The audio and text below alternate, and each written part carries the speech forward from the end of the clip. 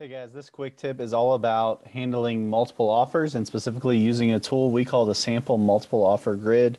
This grid allows you to put all your multiple offers in one spot so you can compare them and even share them with your seller so they can easily compare offers. So you can see in this grid, by the way, I'll put the extension to it in the description, but it's under WRCOK Office Info Forms.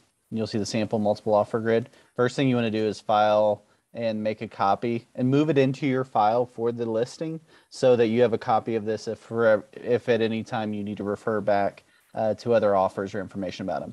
So basically here each column is just kind of a spot where you can put in the basic info about this.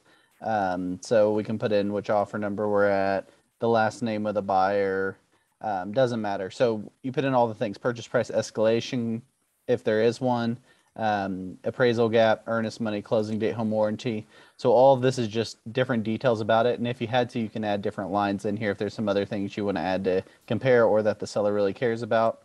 I'm going to give you an example of this all filled out just so you guys can kind of see what it looks like. So here's all of these. I usually put X's up here, and that means I got an actual copy of the offer versus just a verbal that I was putting in the info for. So here's all the info of 10 different offers that I've gotten.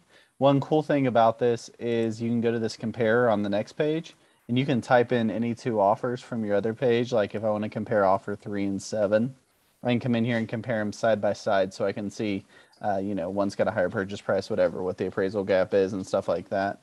So it's a pretty cool tool to use. If you want to share it with your clients, you can click this share button and send it to them so they can also see the info and refer back to it. When I'm done and we've, picked an offer, say we pick offer 5, I like to throw in a yellow background that tells me, hey, we selected this. And if I accept a backup, I'm going to make it something like that so that I can always refer back to, oh, here was the main offer and here was the backup.